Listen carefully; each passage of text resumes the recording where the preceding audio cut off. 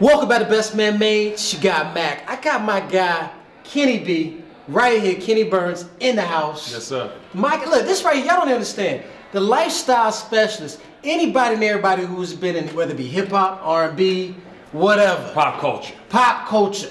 They all know and love and appreciate KB. And I love him back. Dude, I'm gonna tell you what. I'm love actually. y'all back. Look. Y'all don't know. I'm excited. I'm so excited right now. This is a surreal moment. But I mean, we got some stuff to talk about and some good drink to have. Yes. We're gonna talk about how to become legend. Is that good? Absolutely correct. Let's do that. We're gonna do it. Roll it.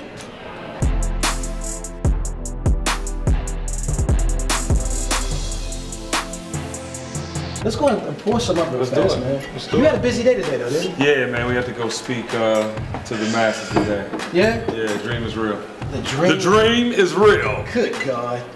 But that's a good pour. Yeah, that's a hell of a pour. Don't pour me don't that. Do that to you? Yeah, don't do that to me. All right. I'm gonna give you about an ounce. Yeah. We'll take that. Something I can. Now we're gonna do this first. We got to do a proper cheer. Yeah, let's do it. You know, so let's do the first one. Has always got to be to the Gipper. Okay. Gipper's my dad. He used to, he's always, this was his thing. He'd always salute to the Gipper. That's it. So we're doing the first one to the Gipper. That's right. All right. Take a sip on that. The second one. Damn, that's good, isn't it? That's smooth. 100 proof. You never tasted 100 proof. That's smooth in your life. Okay, we talk about legend. I'm Mac is legend. You the legend. I try. Kenny B is the legend. I try. You've been with all these people that are legends out there. What is it that you gotta have? Let's just kick to the people a couple of different little, ones and twos about what is it to become legend. I think you have to be authentically yourself. Okay. Much like the story of Nathan Uncle Nearest Green, you have to be known for something. You have to have had someone evangelize your contribution. Nice. Talk about you more than you talk about yourself. And that truly makes you a legend. I mean, we live in this land of social media, and it's a cheat sheet. It's a cheat code. There you go. And it's true, and it's okay, and it works for millions of people in business. Yes. But to be a true legend, you have to let someone else speak for you. So is it like your work and your worth and your name should be bigger than it comes before you. Your contribution should be what people talk about, right? Okay. It should be a laundry list of things that you've provided someone, provided the culture, provided an industry. Yeah. A lot of people get caught up in the hype. Yeah. And the hype is real. Right. Just like the legend is real. Right. Come on. But at the same time, I think that, people cheat themselves when you don't actually do the work. Yes. Much like Uncle Nearest. I mean, he put in that work. He taught Jack Daniels how to distill. He taught many people how to distill, and there were hundreds, if not thousands, of master distillers around that era. Right? And they were legend because of what people heard. They heard about the charcoal mellowing process and these other things that made them unique and special, which is a lost art. So that's a good point you put out there. So speaking of even like with Nathan Green, the big thing about it is he didn't get, at least nationally, he didn't get that type of credit for being legendary in what he did. And now we're just now was able to bring out, this brand, this amazing premium whiskey, and give him that kind of credit. But what about those that don't get the credit at the time? I mean, you know what I'm saying? But I think this is a representation of everyone who didn't get the credit. Right. Everyone who has. You've actually said that in your post. Yeah. People that haven't, gotten the credit for jobs they've done, gotten to do their due. Yes. Or even gotten the opportunity from the work they put in. And I think this is a representation. This brand is a representation for all of those people, right? Because it's true. How many people have you worked for in your life and didn't get the credit, didn't get the job, the raise, or whatever that you really deserve? Absolutely. But that's the beauty about what Fawn and Keith have done with Uncle Nearest, because when you think about it, it's reparations on a lot of levels, right? Yeah. I mean, you can't go back. You can't go back and pay him. Right. You can put his descendants through college. That's right. You can't go back and pay him. I don't know if they know that right there. I mean, the whole thing. It really seem like we really are just pitching this, but I mean, the thing is, it's symbolic to the story. No, it is. And like I was saying, you can't go back and pay him, but you can buy him. the land he was a slave on. Exactly. And make, you can go take the colored cemetery and beautify it. And put, you know, and that's the spirit of legend in general. You know, when we're talking about becoming a legend. It's not about, you know, putting yourself out there as much as it's about being forthright and authentic to a time, to a period, to something that's authentically you. Yeah, because if you're not authentically you, you can't be a legend because you're a false prophet. You know, and that mirror comes. And when you wake up in the morning, you got to deal with that motherfucker. That mirror is coming. Oh, it's coming. Well, see, that's one thing I also want to say about becoming a legend. I mean, not to jump on another one that you might have, but I was going to say, I also think that style plays its role in that. Oh, yeah. You know, presentation, style, the look, presentation, everything. I mean, you even come up in here, man, I'm trying to tell you, brother, everything is always put together, and you know that. I try. And I literally, you know, it's more effortless to me because that's the way I was raised. My father was a cold dresser, my mother was not, you know, and my mother was there. My father was not. See that DC right there? He was a cold dresser. I love that. He was cold. He was thorough. Right. I like that. You know that word. Yeah, oh yeah. But you know, it's something innate in me, right? But I truly believe presentation is everything, and that's a lost art as well. And that's why, and I keep going back to Uncle Nearest because, you know, having done what I've done in the spirits industry, creating influencer programs and taking brands from, you know, zero to hero. Absolutely. You know, this was an opportunity, one, to have ownership, but then two, to fulfill my destiny. My destiny was not to keep making money for everybody else. My destiny was not to not have a legacy for my children. And that's why I say reparations, you know, on a lot of levels, because I've done a lot for a lot of people and didn't get my due, but I'm ready to give him his due. No, it's fine. No, but due is a perception. Right? Because I'm whole in my family life, in my real life. Married 19 years in October, 2 amazing kids, you know, mentees for days. Right? Free game. Free game. I'm out here giving free game. I just was giving free game around the corner before we came to absolutely. And I'm sitting back like taking notes. Well, let me say this real quick because I mean I do want to address this a little bit, and we spoke about that for a hot second. I saw Kenny B back in Vegas over a decade ago. This is amazing. No cap. Come on. Oh yeah. You know how we do. No cap. Cheers to you, brother. Cheers, brother. Absolutely. Go ahead. But I'm gonna tell you. Gotta get that in. I'm gonna tell you. Over 10 years ago or so, around that time, I saw Kenny Burns in Vegas. I'm gonna be quick about this. But I saw what he was doing.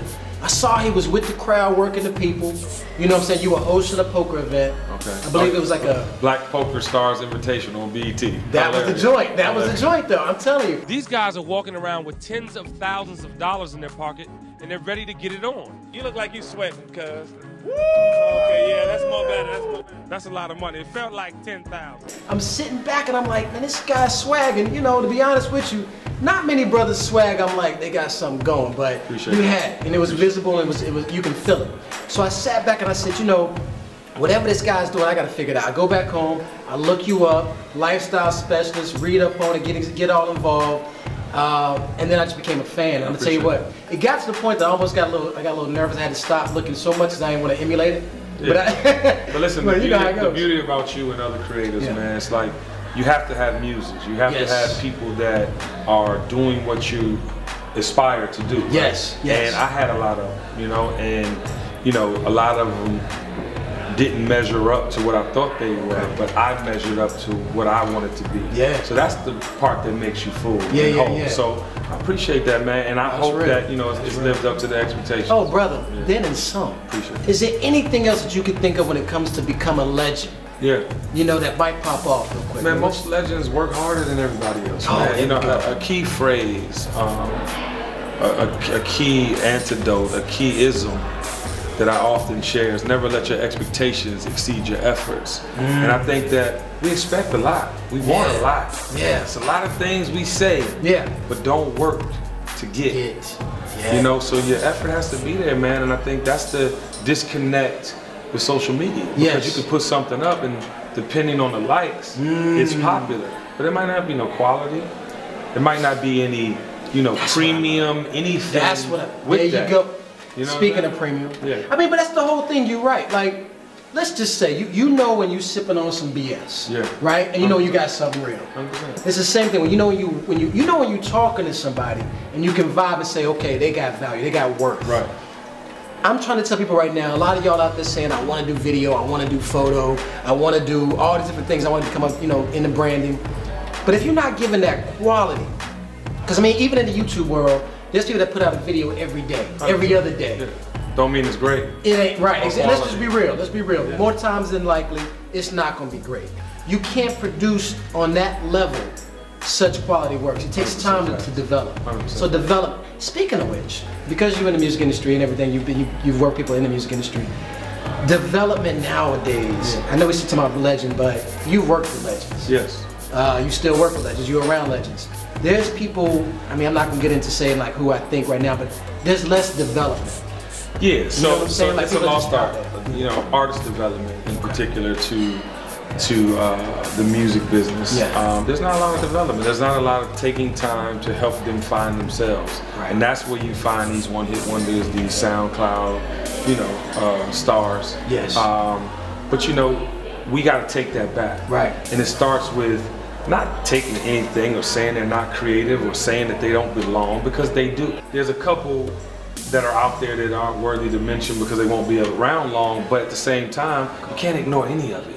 What you have to do is put your touch. Right. Oh, okay, little bro, well, let me tell you what happened.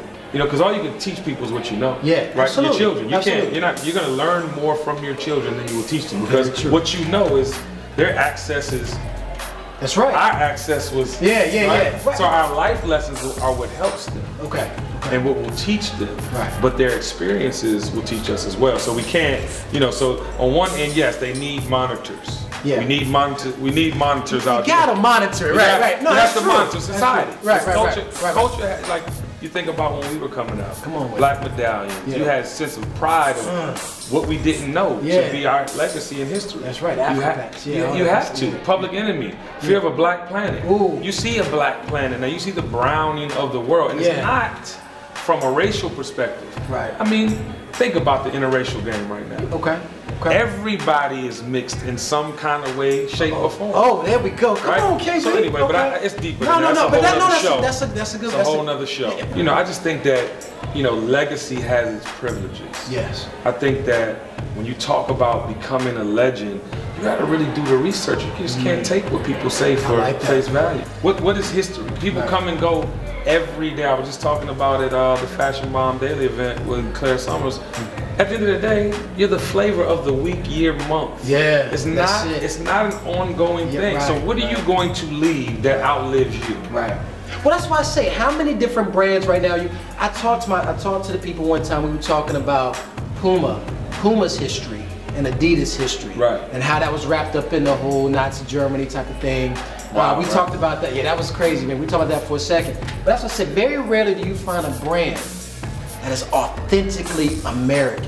Like that. That's about a unity, a story of unity and friendship. 100%. I know. And America is not Christopher Columbus finding Yeah, come on. Yeah. somebody else's land. Right. America is what we've built over the last couple hundred, you know what I'm saying, years. I'm talking about, you know, togetherness, you know, the bonds. I mean, if you can equate it to sports. If you look at like what goes on in sports, it's colorless. Yeah. Although the NFL, and we have our issues with Colin Kaepernick, the whole thing, but like, if you look at the majority, Yeah. it's not Donald Trump. Right. And I'll use Donald Trump as the uneven comparison because he's not. You know Right, what I'm saying? right. But No, at I'm the with same you. time, It's not American. the majority is not that. The majority are the ones who go out and vote. The majority is the wealth in America. That's the majority is not those people. Like the majority of America doesn't think like a racist. Yeah, they don't. Right. Absolutely not. They don't. And that's the thing. But I think that if you look at things a certain way, this is where we go back to I love this responsibility of conversation, by the way. Oh man, we getting into it, brother. Look, I'm Chris holding the camera. Man, you still good, boss? Yeah. All right. Well, if you get a little shaky, Chris has I'm not phased. Yeah, he does. Yeah, he's like a tripod right now. But I mean, the whole thing about it is, if you look at this story, it embraces all that is good that we want to say stands for America. Yeah. And I think that that's why I get involved. And we taking photos, we do a lot of video, we talking about Uncle Nearest. But the thing is, we want y'all to understand, this is something that we're very excited about, no doubt. But it also is a concept, it is a brand that is embracing a legend. And rooted in legacy. Yeah, It's absolutely. rooted in you know, this story that has never been told. You know, from you know, the fact that, you know, a lot of ignorant people will say off the top, oh, Jack Daniels is racist, he was such and such slave owner. He was not. Not at all. Or just like you would hear that now Jack Daniels is, you know, honoring Nearest Green, Uncle Nearest Green, you know, as their first master distiller. So you gotta, you know, that goes back to like listening to what people say in actual facts. Right. If you listen to everything Donald Trump says and you don't fact check, you could get caught up in the sauce. But I need facts, because I don't believe you, I need more people. Come on. I heard that in a famous rap song at some point in my life. I don't believe you, I need more people. That's a good one. Yeah. Well, I think, honestly, man, I think it's that, I think if we were to say another element of becoming legend, you gotta have a little bit of rebellion. Do you need a little bit more of a rebellious spirit to do that? Never walk to Brooklyn for cheesecake unless you're getting a slice. I don't believe in shortchanging someone, making people sacrifice their integrity for gain. Like, I don't. That's not something that is authentic. Yes, that is something forced. And when you're forced, you have problems with the mirror. I keep going back to the mirror. And I tell you that because most celebrities that I've encountered are characters. Right, okay. Right? That's unfortunate, really though? No, but they create themselves. Right. So imagine you gotta create yourself. Yeah. Right? Okay. Imagine you put this whole thing together and you present it. And then it's like, oh shit, it caught on. Right. So you have to be that person. Right. So the higher you achieve status, celebrity. That's gotta be hard to keep, like, it's painful. But then it comes to drugs and all the things we read about with people that aren't themselves from the beginning. Right. So that authenticity with them becoming a legend, like you said, going back, most important the authenticity is key. Yeah. And I think that also saying what we're saying now, whenever you're trying to, we talked about development a little bit, but that's the whole thing. When you're coming out and you're saying, I am a certain type of way. You're presenting a package. If it ain't true, if it ain't real, somebody gonna read through it. The majority will read through it. Right. Listen, now I always give this analogy. 90% of the world are the consumers. They are who consumes the products. Right. 10% are the creators. Okay. 8% of those creators don't really get it off like they want to, so they get too caught up in overthinking. The ones that just go, the ones that mash the gas, are the ones that become legends. God, he just gave you, look, he just dropped straight up dimes on y'all. These are diamonds of information right now. Yeah. I'm gonna tell you one thing, brother. I don't know about you, this is feeling great on me. Yeah. I'm actually warmed up. This is right. I need a cigar right now. Yeah, look, we can. Dre the Mayor, we got some Cubans in the bag. Dre, what's going on? What's up? What's good, bro? You got it? You gonna pop out with him? Yeah. He's just cool with it. He's Way too cool for school. That's my guy. But I'm gonna tell you what, this is exactly what we're going for with becoming legend. I can't think of nobody better to have this kind of conversation. I appreciate it, man. And no, brother, listen. Yeah, and at the end of the day, Mac, I think, you know, when you continue to inspire others to, you know, lock into the message that you're putting out there, you know, hold them to it. Hold them accountable. Hold them accountable, and you know, as you go, man, listen, you're gonna learn as much as you teach. Yeah. But the key is to know what you're talking about.